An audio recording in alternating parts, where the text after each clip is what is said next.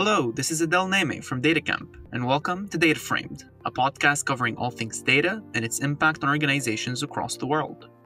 One thing we're looking forward to covering in more detail on the podcast is not only the latest insights on how data science is impacting organizations today, but how the field has evolved and is evolving towards democratizing data science for all. This is why I'm excited to have Sergey Fogelson on for today's episode.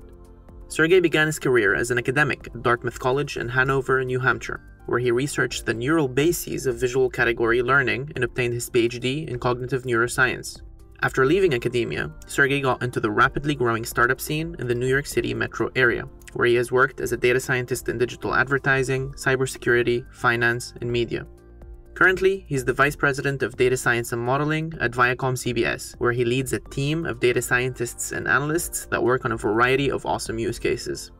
In this episode, Sergey and I discuss his background, how data science has evolved since he got into the field, the major challenges he thinks data teams and professionals face today, his best practices gaining buy-in from business executives on data projects, and his best practices when democratizing data science in the organization, and more. If you want to check out previous episodes of the podcast and show notes, make sure to go to www.datacamp.com/community/podcast. Sergey, I'm really excited to have you on the show. I've been excited to have this chat on the state of data science, your experiences leading data teams, and democratizing data science. But beforehand, can you please give our listeners a background on how you got into data science? Sure, would love to. Thank you for having me, Del. I'm really excited also to speak with you about all of this stuff. So my academic background is in AI and cognitive neuroscience. So I got my graduate degree in cognitive neuroscience, applying ML algorithms to functional neuroimaging data. So basically what this means is put people into large scanners, record their brain activity, and then try to decode what's actually happening in their brains using machine learning algorithms. And what I knew was probably about halfway through my PhD, I knew I didn't really want to stay in academia, and I knew I wanted to work on interesting data-related or data-intensive problems.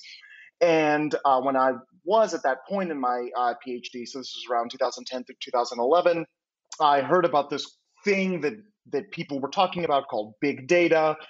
They didn't really have a term for data science at this moment in time, and so I just knew that there was this field where you could sort of use. I mean, it was still in its infancy, but you could sort of use the same kinds of algorithms that I was using for neuroimaging work, but applied to real world data sets. So data sets in advertising, in finance, in quantitative analysis, kind of all over the place. And so basically, I started looking into this stuff, started reading about it, and in my last year, I really made a hard push to try to get into the industry. And I wound up being able to kind of land a job in the world outside of academia and haven't really looked back since. So what were some of the earlier data science projects that you worked on, and how has that shaped your path leading data science to Viacom? Yeah, I would like to think that I've had pretty varied experiences, but maybe not. I think they're reasonably eclectic. So I started my kind of the very beginning of my career. I worked for a digital advertising startup, and there the big two problems I worked on. One was a classification problem, and I think it's still a pretty relevant problem. I don't think this problem has really been solved yet. And it's the idea of taking IP addresses and trying to understand what kind of a place that IP address represents. So, for example, is this an IP address associated with a home? Is this IP address associated with an airport or a Starbucks or a some other business? Is it an educational IP address, etc.? So there is some metadata associated with that information, but it's not 100% accurate.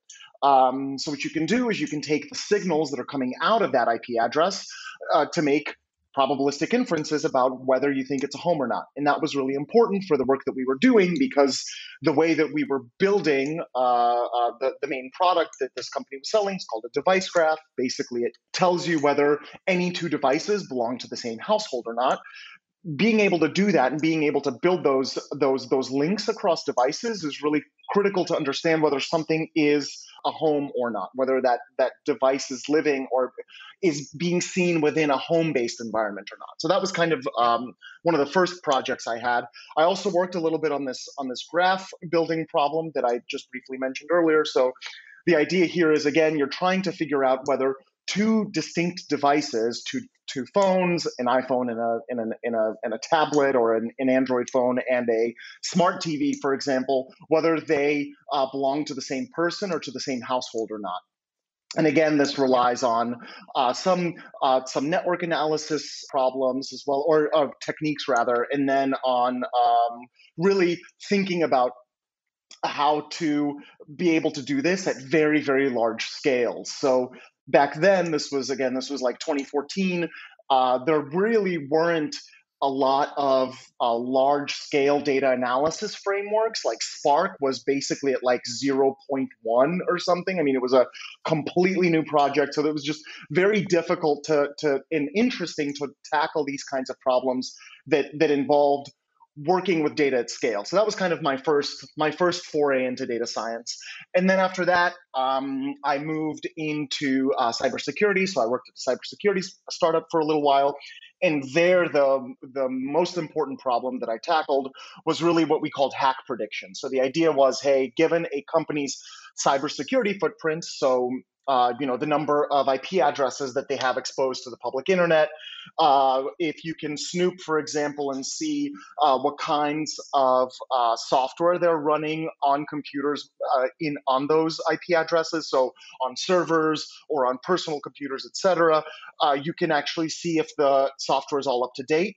We know that if that software is not up to date, it can be hacked in various different ways. But the idea is you take all of these kinds of signals and then you assign a probability score to what the likelihood is that this company is going to get hacked within 6 months or within a year or within 2 or 3 years. So we called that hack prediction.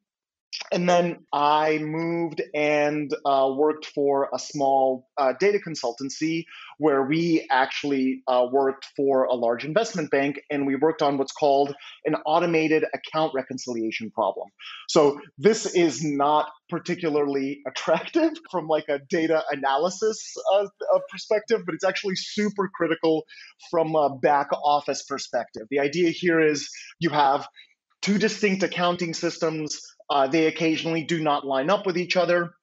They need to be what's called reconciled, and you need to basically assign a likelihood that they actually need to be manually reconciled, or they can be basically dealt with by other downstream automated systems. So this is almost like a health check that happens at one point in this massive reconciliation process that happens every day within I would say every major investment bank in the world, where you're trying to basically make sure that your books line up at the end of the day. And this was something that had been done by thousands of people. When we first started this project, there was over 1,000 people that were actually hired explicitly to do this, so to manually check all of these records. And so what we did was we basically took years and years worth of their manual checks and just put a machine learning algorithm on top of that, right?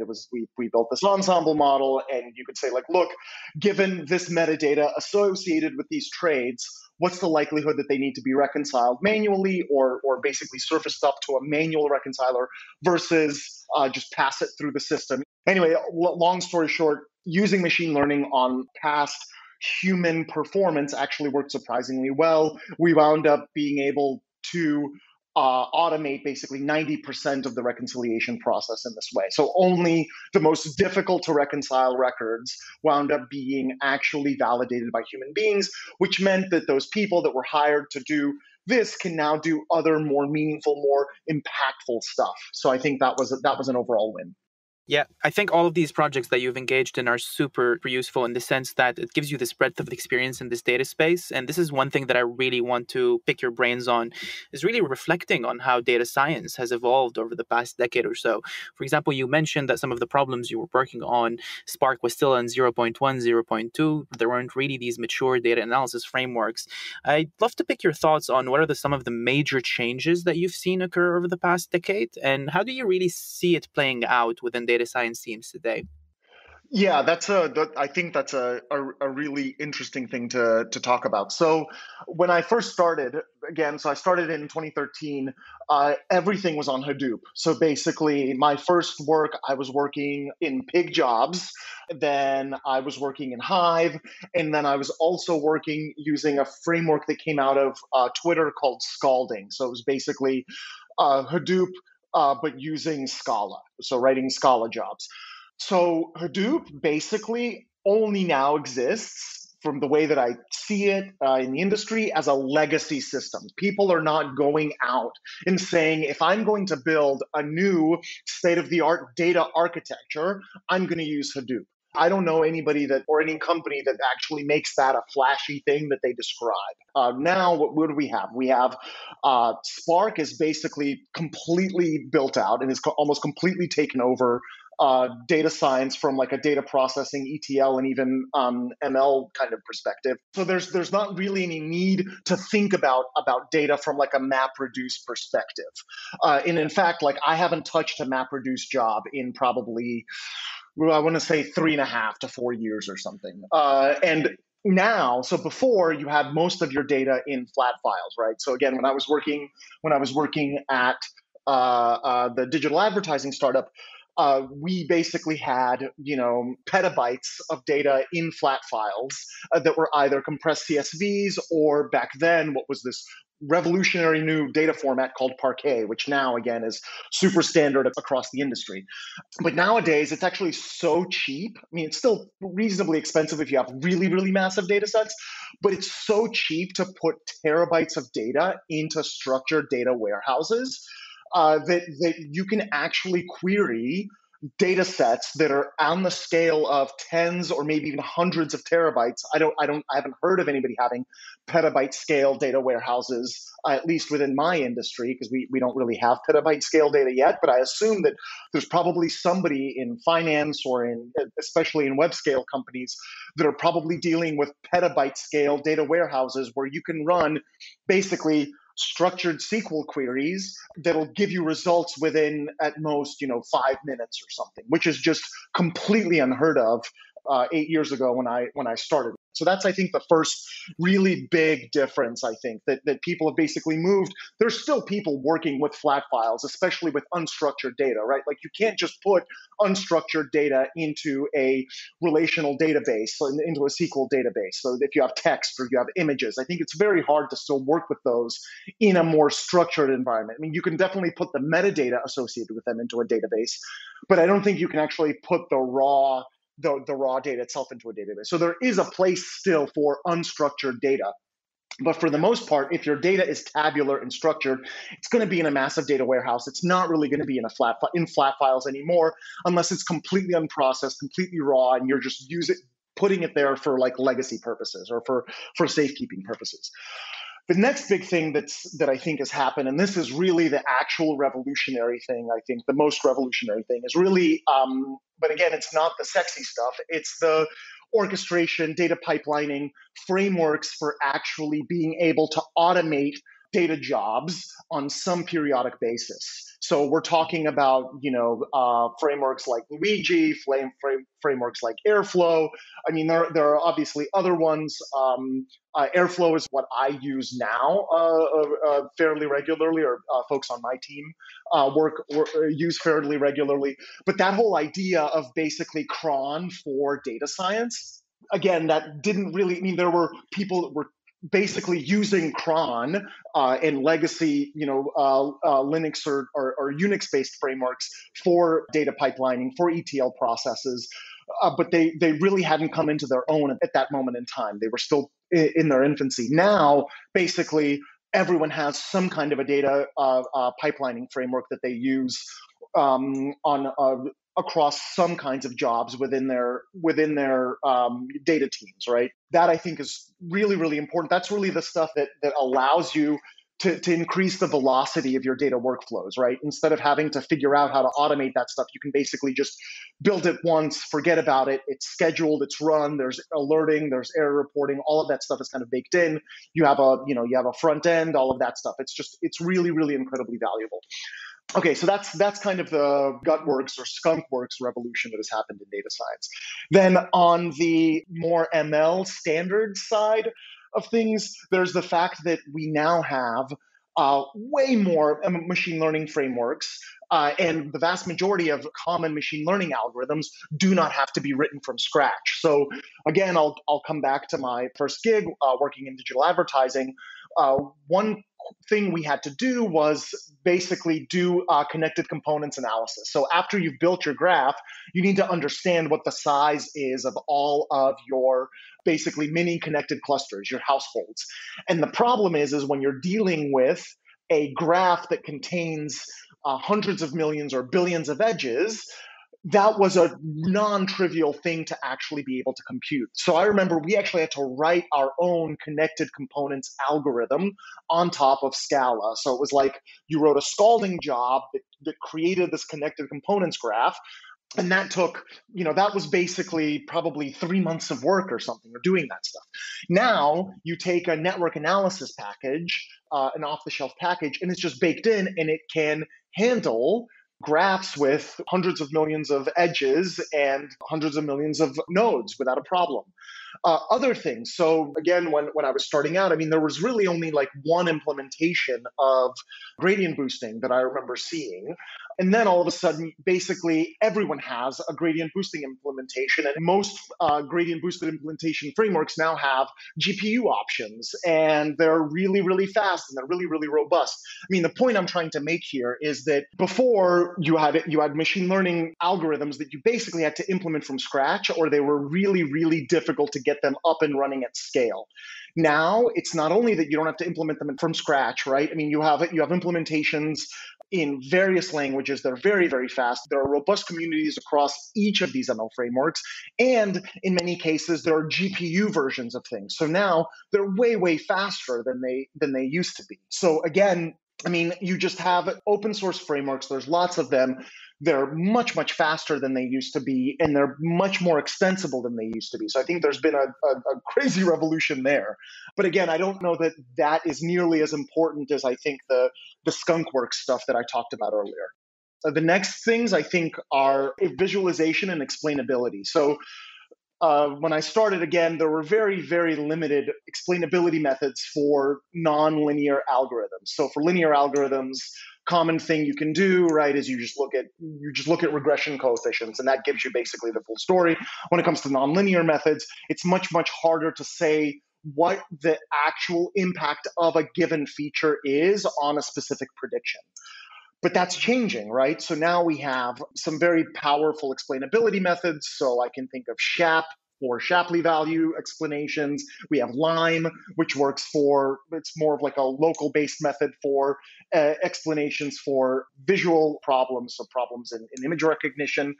And these algorithms really have foundationally allowed practitioners to quickly see where signal is in your feature space and where it isn't, right? Ultimately, this really it has significantly accelerated how quickly you can iterate on creating new features, feature engineering, right, in ways that we really couldn't do in the kind of the nonlinear algorithm space. So again, LIME, SHAP, neither of these things existed when I started. As an aside for that, but I think something that is much bigger now, at least within the past, I would say, year to 2 years, is this notion of feature stores. So the idea here is that you can actually create basically databases or tables that contain the latest versions of the features that you're using for your machine learning algorithms. And you can quickly update them, you can quickly source them, instead of having to recreate them in some process. You can almost think of them as like tables that you regularly update with the latest versions of whatever your features you're using to feed downstream models. And what's cool about feature stores is that you can use them across multiple different model spaces, right? If you have a new data scientist that comes in and you're like, hey, you're going to be working on this churn model, you can immediately point them to a place where all of the latest, greatest features exist for that churn model or from other models that have been built in the past. And so this person can be very quickly brought up to speed with what seems to be working in the problem space that you're attempting to tackle, right? That again, feature stores were not something that existed when I started. Yeah, thank you so much for this really interesting rundown of all of that perspective that you've seen evolved in data science over the years. And I think really like a broad theme that you're talking about here is really the move from experimentation to operationalization and productionization, right? And definitely agree with you as well on the skunk revolution, basically, that you talked about how orchestration platforms and really the move to centralized data warehousing, at least for tabular data, has really changed the game for data scientists and their ability to provide value quickly and to scale their work. And I think this is a testament to how much the tooling stack for data scientists over the past years has evolved. And I'd love your insights then on the flip side on where you think there is still room for improvement and where do you think that the data tooling stack is headed? Yeah, so I think we're really the largest place for improvement isn't really on the side of greater, better, faster machine learning algorithms. I think at this point, I mean, yes, you can always have a better, neural network model that captures 0.1% more performance for this specific task. I think that's always going to be the case, and I think there's always a place for that. But I think it's the operationalization bit that still has the most legs to really grow and mature across all aspects of data science. I mean, I talked about, I talked about feature stores and these orchestration frameworks and pipelining frameworks, but they're still, I mean, they work, but in many respects, they're still fairly brittle, right? The automated model performance monitoring isn't still really where I think it would be really great that it could get to, right? So another thing, I think a place where there could still be some significant improvement, or maybe I haven't seen the right product, but seamlessly updating different aspects of the ML pipeline, right? So if you think of like all aspects of the ML pipeline as being as modular as possible. So for example, everything from data loading, pre-processing, feature generation, all just the kind of the standard when you think of the JPEG of the data science, typical data science pipeline. All of those parts, you treat them as if they're like individual, completely isolated boxes that can just be popped in and popped out.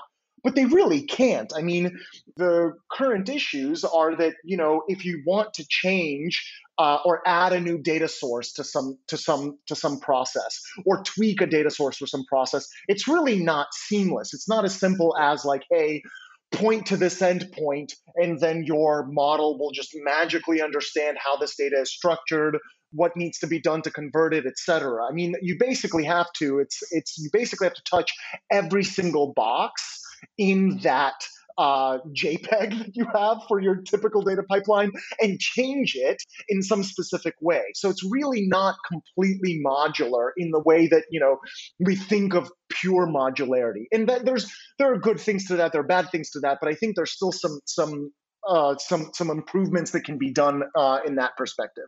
And then in general, more around this modularity stuff, but really more on the real time side of things.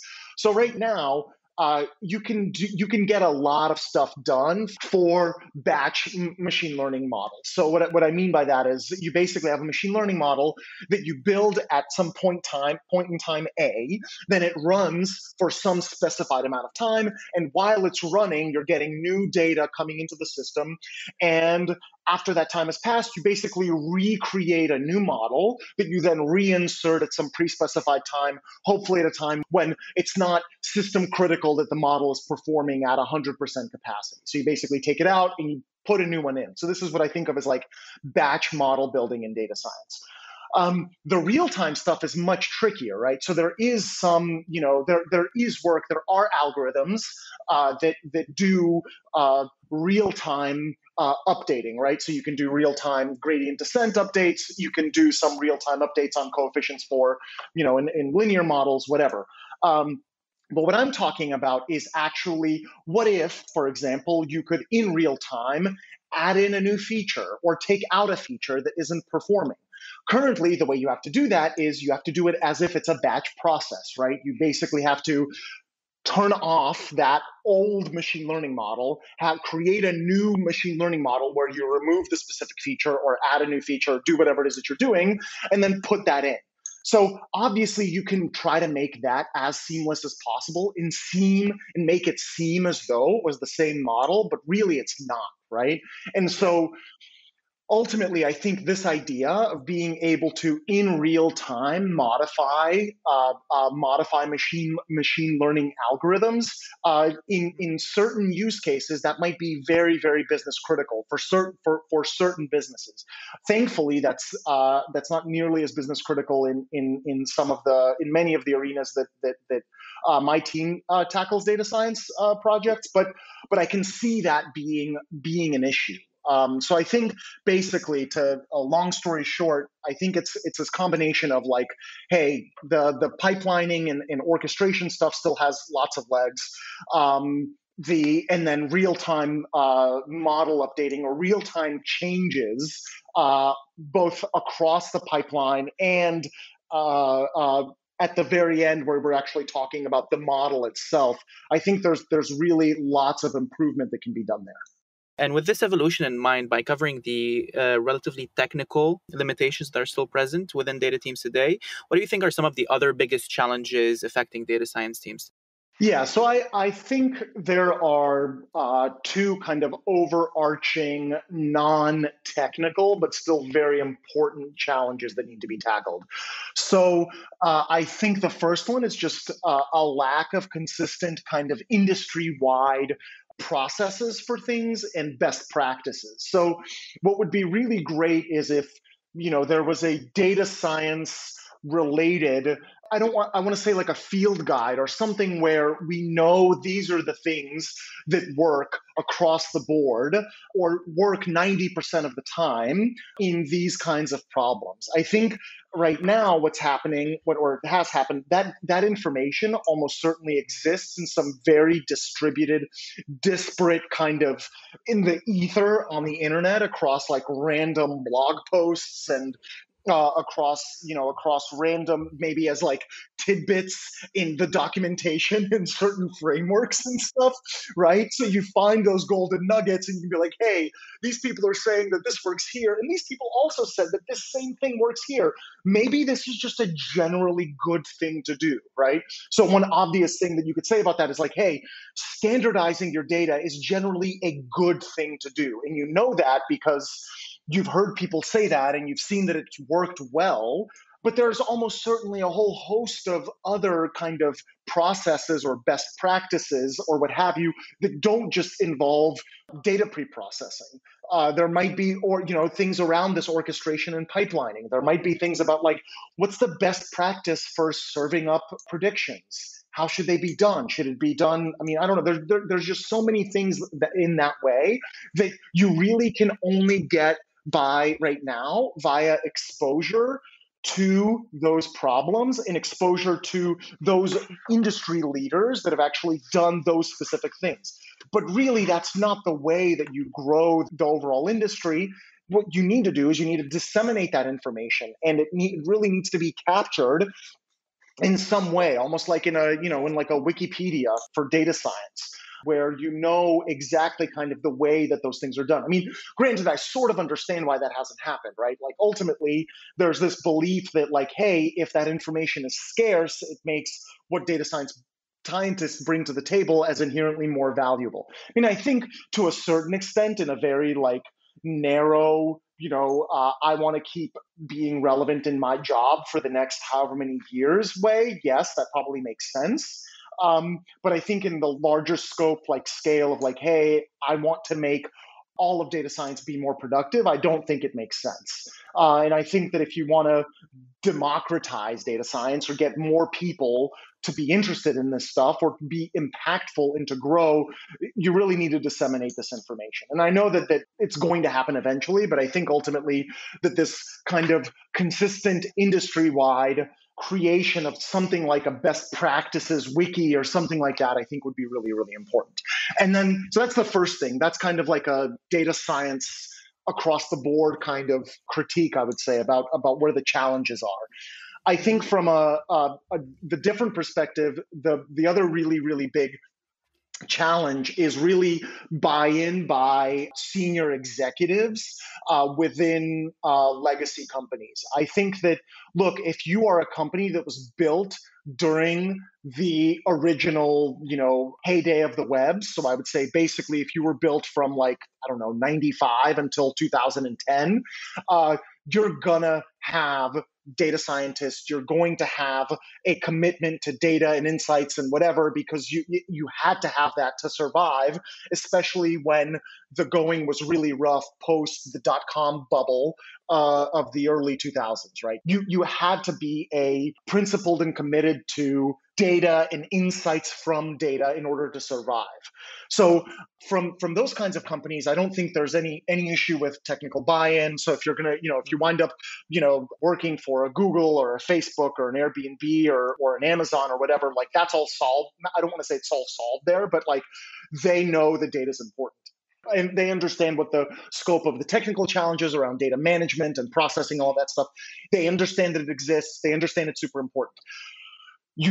I don't think that that's really fully happened in the same way at legacy companies. So companies that were founded before 1995, or that weren't founded with the internet in mind as their primary engine for creating value, for those companies, they really still, among senior leadership, I do not think that they fully understand all of the aspects of what it means to be a fully data-driven, data science-driven company. I think there are still lots of places where you have people making decisions based on their gut, based on intuition, based on industry knowledge. I think all of those things are super important. I think you should never, I'm not saying do not trust your gut. I'm not saying do not use your intuition. I'm not saying do not use, your judgment that you've created and honed over however many years of being a senior leader at these companies. What I am saying is you need to understand that in order to continue to thrive and survive, you need to start using data much more significantly in order to derive maximum value for your business. And I do not think that they are doing that as much as they should be at these legacy companies. I'm not just talking about, about where I work now or where I've worked in the past. It's just a general thing where when you start asking other data scientists or practitioners or data leaders at other organizations, and you ask them, hey, like, what's your biggest challenge? 9 times out of 10, they're going to tell you, look, I understand where the investments should lie. I understand what I need to be doing to make these things happen. But ultimately, I need buy-in. I need people that are in the most senior leadership, the C-suite executives, to not only say, every quarter we care about data science during their board meetings, but to actually say like, hey, we are going to make investments in data warehousing. We are going to make investments in this monitoring. Hey, we're going to make investments in third-party data that we're going to purchase, because we understand that the more data that we have that's relevant to our business processes, the more profitable or the more successful that we will be as a business. So I think that's really ultimately, it's the fact that we have basically two cohorts, or at least at a minimum, two different kinds of companies that are operating within industry today. You have legacy companies that are saying that they're committed to data science, but still have really not made the full plunge. And then, the companies that have made that account for the vast majority in terms of what we would think of like growth and success and value creation, whether it's from like a stock market perspective or whatever. And we're talking about basically Amazon and the post-Amazon companies that have been created since then that are full in data, full in on technical buy-in, and have as a result, unlocked whatever trillions in value for themselves and for the economy as a whole. I think there's so much to unpack in both of these points. But I think the second point that you mentioned of the lack of committed buy-in by senior executives, especially in relatively legacy industries where the organizations have not really used the internet as their primary source of value creation, especially when you think about the Amazons and the Airbnbs and the Ubers of the world. I think that problem, the data culture problem to a certain extent, is one of the biggest problems affecting data science today. So I would love to expand on that one. As a data science executive, I'm sure that you had tons of experience with gaining buy-in from stakeholders, non-technical ones. Can you walk us through some of the pitfalls data science teams or data science team leaders often encounter when trying to gain buy-in? Yeah, so I think there are a couple that I've noticed anyway. So the first I think is one that I think in general people do where they're trying to seem helpful, but it actually ultimately can significantly hinder their long-term success within the company. And this is the idea of like it's the kind of the wizard claim where people ask you, "Hey, what can you do for us?" And you say, "Well, everything. I can literally do everything. I can answer every question. I can achieve operational success anywhere you put me." And so, yes, that's probably the case over a long enough timeline. So if I had infinite time and infinite resources, I can solve any question, right? But that's not what a senior executive is looking for. What they're looking for is they're going, look, I have these specific things I care about, and I want concrete improvements on these. When you overpromise and underdeliver, so my first axiom of being a data science manager is you always underpromise and overdeliver. You never do the opposite. Okay, so you say you can do a little, but you wind up doing double that amount so that people immediately come away impressed. If you do the opposite, and that fosters that buy-in, right? Because as soon as you way over deliver for a given project, people ask, "Hey, can you improve this one little thing?" And you go, "Sure. Oh, and by the way, I also did this, and this." That's great. What you don't want to do is go, "Oh yeah, I can do that thing, but also I can do this other thing. Oh, and I can do this other thing. Oh, and I can do this other thing on top of that." And then, when you have your next check-in with that senior executive, you've basically gotten 10% of the way across all of those things, and you have nothing actually concrete to show them. So basically, over-promising and under delivering, which I think is a general problem for any what I would call like an innovation type group in an organization. I think that will doom your ability to get that longer term buy-in, because now they can't trust your word, right? Like you say one thing that you can do X, Y, Z, A, B, C, and then you wind up only being able to do a third of X, a half of Y, and a tenth of Z. And oh, and by the way, none of them are actually a full letter, right? And so now what the hell can I do with that, right? So in general, doing that is really the best way. So overpromising, under-delivering is the best way for you to sink your ability to get technical buy-in. So definitely don't do that. The second thing is part of this, but it's really in the actual execution aspect. And this is what people talk about, the perfect being the enemy of the good. So, or I like to think of like the perfect being the enemy of the good enough, or reasonable. Let's just use that.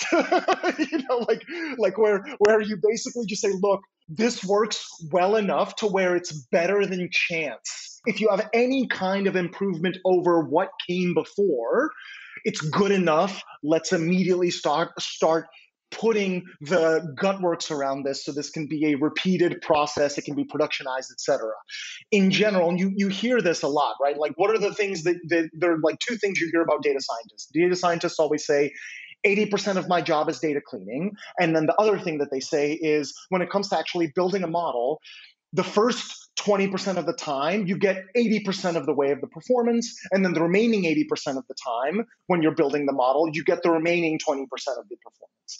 So what does that actually mean, right? If you think about that in terms of actual time, it means that if you want to get a reasonably good model, and you spend the first month doing that, if you want to get and even, a 5, 10, 15% boost, it's going to take you months and months and months of additional work, right? So what the hell does that mean? What that means is those months and months of additional work where you got a marginal improvements in the overall quality of the model have effectively they've taken precedence over actually productionizing the model. What should have happened is as soon as you got to something that was better than nothing or better than what came before, no matter how limited that improvement was, you should immediately start building out the pipelines, the reporting, the monitoring, the automating the ETL processes, automating all of that other stuff to actually get it to a place where it's actually a data product,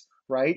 And so I think that's the second really salient point for where if you're always just talking when you're meeting with senior executives and you're going, hey, we improved our model by 5%, and then you have another weekly meeting, or well, let's say you're not going to get a weekly meeting with a senior executive. Let's say it's a monthly check-in, and so month one you go, hey, we got to 80%, and then month two you go, hey, we got to 85%, and then month three you go, hey, we got to 87%, and then month four you go, we got to 89%.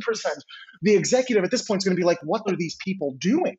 Like, why isn't this actually being like 80% 3 months ago is way better in terms of potential revenue increases or a decrease in losses is way better than 89% now without any actual data product built and no actual business critical things driving it, right? So that I think is really, really, really, really critical. If you want to get solid technical buy-in from a senior leader, you really, really have to, as soon as you meet criterion, where again, criterion here has to be super low, where you literally just say it's better than what we had before, whatever what we had before was.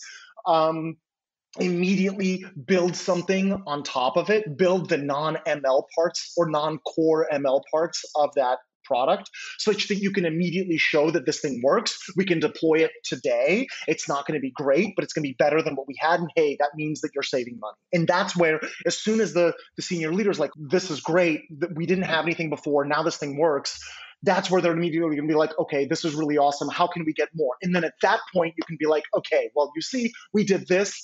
We can do so much more, but you have to understand here are all of the obstacles that we're facing. And so you basically use a quick win to then drive the more lasting, the more difficult, the more longer term change in that organization.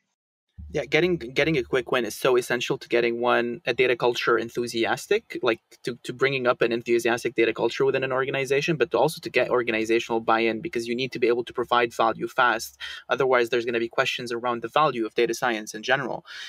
So on the flip side, what are some of the best practices you found that can help ease alignment there and ensure organizational buy-in around data projects? Yeah, so it's basically like take everything I said and do kind of the opposite of that with a little bit of other stuff thrown in. So first, what you want to do is one I think the most critical business related aspect of being a data scientist is operationalizing and converting a statement by a senior leader into something that's measurable, right? So this person says, hey, I want to reduce X by Y%. Or they say, I want to increase revenue on this thing by this amount. You have to say, okay, increase revenue by this amount. What is tied to revenue? How can we measure that tie into revenue? And what aspect of that revenue generation process is the least efficient currently? And how can we use ML to improve that efficiency in some way, right? So basically the idea is you have to operationalize whatever it is that senior executive asked for, convert it into something that can be measured, that can be converted into tables and bits, etc., and then do that as early as possible, okay?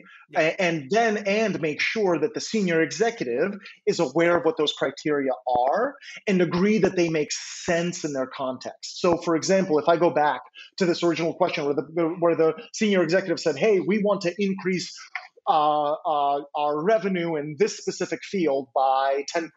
Okay, so we'll let's just talk about churn. We want to increase our revenue for this specific product by 10%. And then you look at the product and you go, okay, well, one way you can do that is by growing your subscriber base. Another way you can do that is by limiting churn. So you go back to the person, you go, okay, you said you want to increase revenue by this much. So why don't we think of a project where we actually increase the subscriber base? So you tell the executive that and they go, no, that's not going to work. We've already saturated the market. There's no more new subscribers that we can tackle, and our acquisition costs are going to be too high. So if you get to that point quickly, you can immediately say, okay, we're not going to start immediately going down the rabbit hole of what can we do to acquire new customers. So let's look at the other thing. Okay, what about churn? What if we reduce churn by this amount? And then the person goes, okay, yes. The executive goes, yes, exactly. So the way that I think that we should increase our revenue is by limiting churn. And so now immediately you're like, okay, great. I understand that it's a churn issue. So let me get to tackling that. So I mean, in general, I mean, I think this is what's really important is that you by making explicit things that are implicit in what the executive is saying, drawing them out, I think is really important for at least starting on the right foot, because otherwise you might assume that they're saying one thing, but they're saying something totally different, and you really have to bring it out of them. So that's the first piece. So this idea of operationalizing exactly what your success criteria are as early as possible. I mean, basically, as soon as you have that first meeting, you make sure you understand exactly what it is that they want, that they are interested in tackling. And anything that is vague is made as explicit as quickly as possible, because that means you can immediately get started. Now, once you've operationalized that criterion, what your criterion for success is, the next thing, and this is kind of obvious, but you would be shocked at sometimes how difficult this is getting access to the data that you need as early as possible in a project's lifetime. Basically, as soon as you have that first meeting, you need to get access to this data. And it doesn't actually mean you need the full database. You just need something. You need a sample. You need just anything where the actual real data, what the actual real data looks like. It doesn't have to be like I said, like access to a production data warehouse. It doesn't have to be all of the flat files that have ever existed, just something, because ultimately that's the only way you can really measure the true amount of effort that is going to be necessary for this project to actually become viable. Okay. And the reason I say this is because the only way, and this is the only way that I've ever seen anything work in an organization, I don't think it's not because of anything nefarious, but it's just because people assume they know things that they don't. It's that you don't know the state of that data. Never, ever, ever trust anyone's claims about cleanliness, data structure, data frequency, just any assumptions that they have or what they say they think they know about the data until you've done basic EDA on it, so exploratory data analysis on it. You don't know anything about the data. It could be anything. They could tell you that it's in a pristine state, and then you get it, and like 90% of the columns have, 50% missing values. One column might actually have combined like several different data formats. So like I've seen plenty of times cases where you have a time with something that's a date is actually both a timestamp, a month, and a day. And then sometimes it's just like things as Unix time. I mean, there's just so many things that you have to check and see. And the only way you can do that is by getting access to a snippet of what you're going to be working on as early as possible. Okay, because the earliest you do that, the better you can understand what your true timelines are going to be. Then the next part, I think this is just the inverse of what I had said earlier. So I had said the perfect becoming the enemy of the good enough. What I'm saying here is look, as soon as you have something that's at some reasonable criterion, stop focusing on the ML and stop focusing on the core ML parts of your product, and immediately allocate as many resources as you can to actually standing this thing up. because although it's fun to get incremental, there's like a little dopamine rush, right? There's a little dopamine drip that happens anytime you get a slight performance boost in your model. It's not the stuff that's actually going to get your project across the finish line, right? What you need to do is you need to be building out those the non-core ML parts of your project in order for it to succeed within the timelines that you've told people that they're going to have, right? So the monitoring, the visualization, the pipelining stuff is the stuff that you need to build to get to the finish line. So start building it as soon as you possibly can, because that's ultimately what's going to provide true value to both your business and to your senior stakeholders. And then lastly, this is just like a general sourcing and allocation and estimation thing that I've learned to do after being burned a couple of times. Basically, you have your internal estimate of how long you think a given project will take. Just double that, and then give that as your actual timeline to your senior stakeholder. So if you think that something will take you a month and a half to do, internally, tell the senior executive that it's going to be 3 months. And that way, when you do deliver it in 2.5 months or in 2 months, it's seen as a huge improvement, and like everyone's really, really happy. This is the idea of you always want to under promise and over deliver. Doing that is the way that you get senior executives to buy in effectively and consistently on the projects that you begin. Yeah, I think this is really solid advice, and especially when applied to organizations who are still maturing their data science competencies. I would assume, for example, access to data is not a major problem at the Ubers and Airbnbs of the world, but this is quite a ubiquitous problem throughout the industry.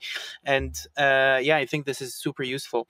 Now, with that in mind, I would like to segue to data democratization, because I think really an important aspect of data science is not only producing data products, but really equipping the rest of the organization with the ability to work with data themselves. How do you view the importance of democratizing data for data science teams as a strategic imperative? Yeah, I think the question almost answers itself, right? Like we know that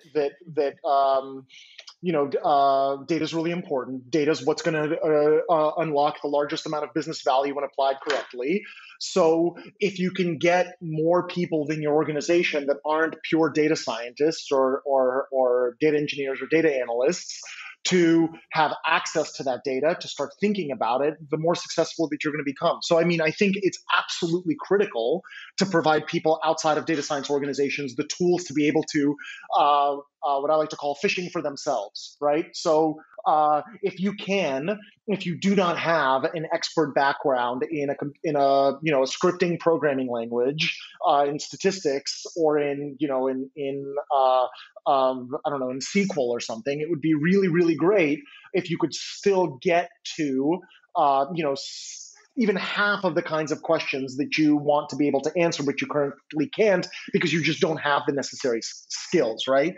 And ultimately, like, having data scientists do these things is a bad use of resources, right? Like getting people in marketing or in in product or in some other part of your organization, answers to questions that they have for them that they should be able to get themselves if the data was in a reasonably structured enough, or was placed somewhere where it could be easily accessed by non-technical people. It would just impact them so much more, right? Like I said, data scientists are expensive, and they spend the vast majority of their time organizing and cleaning data, much less of that time actually mining it, right? So if you think about it, if you can get even a small fraction of your organization, but more than currently are like this, to be able to either, I think my dream would be if everyone could use SQL in the same way that they use Excel, right? If they could even get to that point, the entire organization would benefit just so immensely, right? Their abilities, the organization's abilities to tackle questions quickly, I would bet would grow by like an order of magnitude. So I think data democratization is super, super important. Yeah, 100%. And even, for example, internally at DataCamp, we have a centralized data warehouse that on top of it, you can have like Metabase or some sort of connection SQL database. And most people at DataCamp know how to use SQL, and that has really enabled everyone to answer their data questions. If you're on the sales team, you want to see who's the account that has the highest sales, you can check that out immediately. If you're on the marketing team, you want to optimize spend somehow. All of this analysis is really done immediately through Metabase, and it has really changed. Like any organization, there are so many things that we can do to become more data mature, but it has really changed how we interact with data in that sense. Well, this is highly use case or industry relevant. What are some of the low-hanging fruit that you find data science teams can quickly implement today to further democratize data science and to, as you said, give people the ability to fish for themselves? Yeah, so I think the quickest things that they can do are two things. One is you provide an aggregated data view at the level that business analysts, right, would typically see data and surface it up to people so they can plug away at it in a dashboard-like environment. So something like a Tableau. I think that would probably be the first thing. So you figure out some reasonable level of data granularity. You surface up a table at that data granularity. You provide updates to that table. Basically, it could be a materialized view, right? You just have a materialized view that's constantly being updated with fresh data at a set aggregation level, and then you surface it up either in a dashboard or really, I think the other way is something like what you just talked about, like a Metabase. I know there are other tools that provide effectively something like an Excel-like connector on top of the data warehouse. So if you can even do something like that, I think that would be a very easy, quick win. I mean, I think if you can get something in a place where people in the organization are reasonably comfortable with something similar to that, so providing something like an Excel-like product, but that actually connects to a data warehouse that has, like I said, terabytes of data, I think that would be one very, very quick way to unlock that value. Now, the unfortunately, you will have to do some kind of socialization around the do's and don'ts for that, right? Like, so I imagine, if you have people that are you have a data warehouse and people are using SQL, that's well and good, but you have to just let them know, like, if they're looking at the top X in Y, so top salesperson or the top account across the organization, or like who's generated the most amount of sales over the past month or whatever it is, that's great. But for example, if they're trying to get larger segments of the data, knowing that there are certain things you shouldn't do because it could brick your database is really important. So, right. So for example, like people doing a select star without a limit, for example, are things that, or, like basic kind of pitfalls that they should avoid when doing when performing these kinds of queries, right? And I assume that those same kind of things would happen even if you had an Excel-like connector. But I think those are the two things you can do. One, provide a reasonably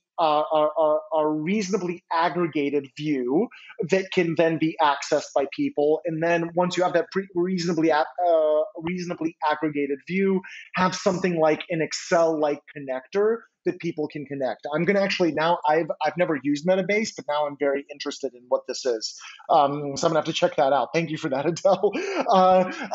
But I know there are other tools like that provide basically a query layer on top of your data warehouses. So I would suggest that as well. Yeah, exactly. And in your experience as well, what do you think are the obstacles standing in the way of enabling really mature or robust data democratization? And what do you think are some of the tactics that can be alleviated there?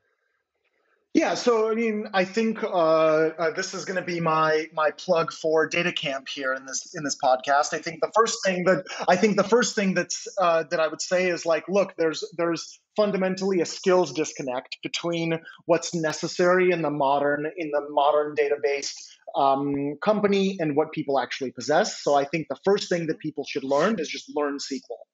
Take some courses on DataCamp and learn SQL. If you don't want to use DataCamp, go somewhere else and learn SQL, but learn some SQL. Like, I think that is absolutely the best way for a person to level up their data abilities nowadays. If you can learn SQL, it's the Excel, it's older than Excel, more powerful than Excel, at least from a data munging perspective, maybe not from a bunch of other perspectives, but I think that's really important. I think anybody that is comfortable in Excel should learn to become comfortable in a SQL environment. And I mean, you think about it, business analysts, I mean, they live and breathe Excel, right? They know it really well. Then I do all sorts of crazy, I mean, I've seen people do stuff in Excel that I was just like, what is this? This doesn't look, this is not Excel. This is like some weird abstract, like you have like scripts in here. I mean, there's like where a cell has literally enough text inside of it to fill an entire page. I mean, it's like, dude, what, you're literally, yeah, you're literally like creating a Mario clone inside of this Excel spreadsheet. Like what like what are you doing? So you clearly have, if you can create, if you can create Tetris inside of an Excel window, you learn to use SQL. Okay, you are very very good at manipulating data. It's a little bit different way to think, but you should totally be able to do that, right? And in general, that's kind of the way that you're going to have to mature as just technically yourself and just your entire data org as a whole, because like data now lives in the cloud, right? Like there's no the time of people passing around Excel spreadsheets and saving them to some like J drive somewhere. I mean, that's going to keep existing. But that's not where you're going to be. That's not where your golden records are going to live. If you as an organization are still living in a world where all of your master data sits across 300 or 500 different Excel spreadsheets, this is I mean, maybe that's sustainable in the near term, but that's just not going to be sustainable over the longer term. So put that stuff's going to be in a cloud data warehouse. It's going to be in a cloud database of some sort. In order to be able to access it, in order to be able to perform any kind of a trivial query on it, any kind of a non-trivial aggregation on it, you're going to need to use SQL. So you might as well learn. Right. So I think that's just absolutely important. I think you can do that in lots of places. I know the DataCamp has some excellent SQL courses. So those of you out there that want to learn more, you should totally check that stuff out. I didn't write any of them, so this is not a plug for any of my courses. But anyway, so that's, I think, the first thing I would say. The next is, I think, it's more of a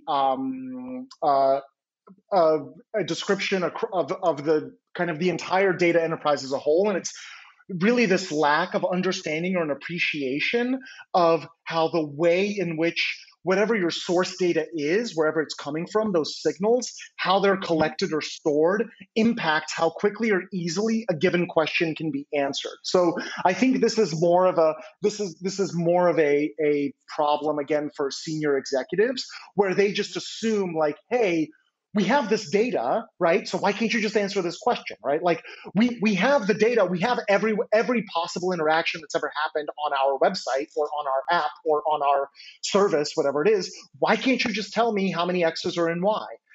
And the reason that I can't tell you that is because of the way that, one, the data is stored, or two, the way that the data was collected.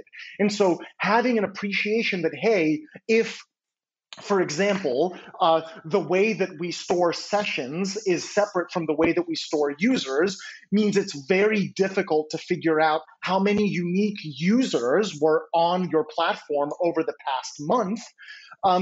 It means that like if senior executives don't appreciate that, if they don't understand that, hey, like the way this data is actually sourced makes it so that what you think is a simple question to answer is actually a kind of a difficult question to answer. It's not nearly as trivial as you thought.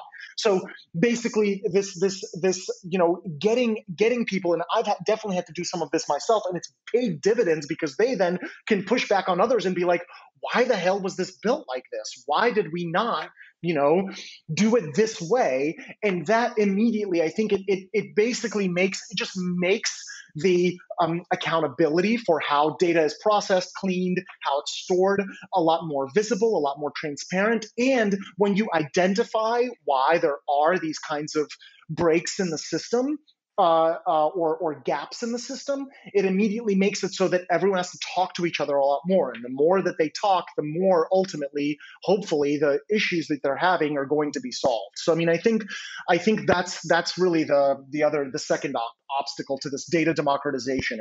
It's really this notion of like, hey, being able to understand how the data was sourced and being able to effectively evangelize how the data is structured immediately lets people understand and know two things. One is they have more of an appreciation for how difficult some things are, but they also now also have a much better understanding of like, hey, if something takes a while, it means there's probably some significant gaps in the way that things are happening. So, I mean, I know this isn't really a point on democratization, but I think it's more of like a point on democratization of the challenges around data, as opposed to data access, if you will. No, I think democratizing data access and providing extreme context around how data is sourced and how it impacts a given function is also super important in the formula of data democratization. Sergey, it was a huge pleasure chatting. And before we let you go, do you have any other call to action to make? I wanted to say thank you very much, Adel. This was really, really lovely. This was a great way to for me to relive my entire data journey up to this point. So this was cool.